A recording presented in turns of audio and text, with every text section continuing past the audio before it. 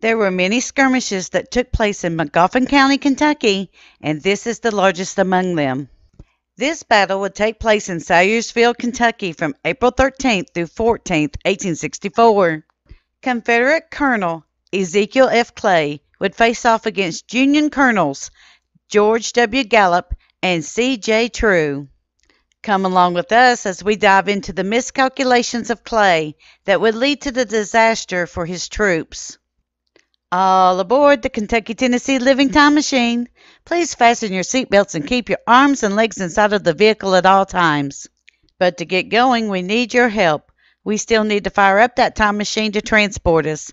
Please help us by clicking on the like, subscribe, and bell notification buttons down below. Not only does this fire up the time machine, but it convinces YouTube that we need a bigger time machine to reach more people who love history as much as you do. Now, back to our story. The first attack. Confederate Colonel Ezekiel Clay, who had 1,000 men under his command in the 3rd Kentucky Mounted Rifles, was conducting raids into Kentucky. Clay came upon and engaged the Union troops at Painesville, Kentucky. Those troops were part of the Union Forces Subdistrict of Eastern Kentucky. There would be 4 regiments total under the command of Union Colonel George W. Gallup. They were the 14th Kentucky Infantry and the 39th Kentucky Mounted Infantry, and reinforcements under Colonel C.J. True, consisting of the 40th Kentucky Infantry and the 11th Michigan Cavalry. Gallup had 750 men, and they held their ground against Clay's attack. Retreat and Liza Whitaker. After a 7-hour skirmish, Clay thought that Gallup would not pursue after a heavy day of fighting. Since his own troops were exhausted on April 14th, Clay moved his troops to the mouths of Puncheon and Little Half Mountain Creeks to get some needed rest. This proved to be a very epic miscalculation on Clay's behalf. There are some stories about a lady named Liza Whitaker Joseph from Puncheon. Evidently, Gallup needed help to navigate the footpaths in the area. Liza Whitaker Joseph showed her bravery as she led the troops in hot pursuit of Clay, starting at Ivington and proceeding down Gun Creek to Brushy Fork. It was here that Gallup thanked Liza for her courage and told her to hold back as they were close to where the enemy was located. The second attack. It was here that Gallup split his men into 2 sections to form pinchers to trap Clay. About 300, or approximately 1/2 of his men, went down the ridge of Little Half Mountain, with Orlando Brown leading the way. Gallup, with the rest of his men, proceeded down the Fred Reisner branch. Colonel Gallup was assisted in Battle of Puncheon and Half Mountain by Colonel John S. Dills, Colonel David A. Mims, Lieutenant Colonel Stephen Meek Ferguson, Lieutenant E.J. Roberts, Acting Assistant Adjutant General Colonel Orlando Brown, and Captain John C. Collins, who claims to have shot Clay. This move surprised Clay, who engaged his troops against the Union attack.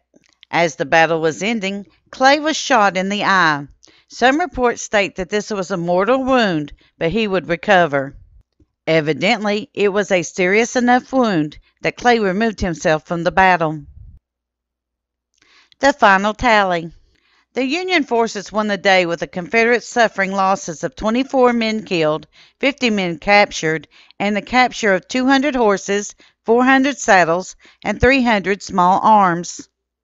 The Union side would have small losses with 400 wounded but no deaths. The numbers varied depending upon the source material. Many thanks to the source Yapot. We now have a letter that Gallup wrote concerning the battle. Quote, Headquarters District of Eastern Kentucky, Half Mountain, Licking River, April 14th, 1864. General, I pursued the enemy to Half Mountain, Licking River, 13 miles above Salyersville. Surprised him at 12:30 a.m. today, capturing his pickets. The engagement lasted 5 hours.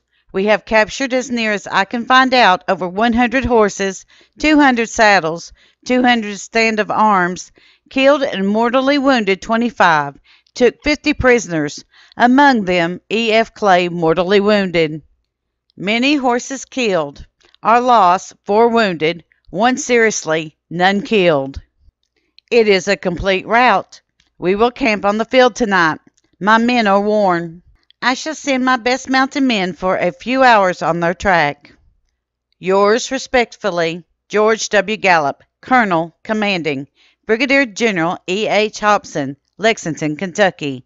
Unquote.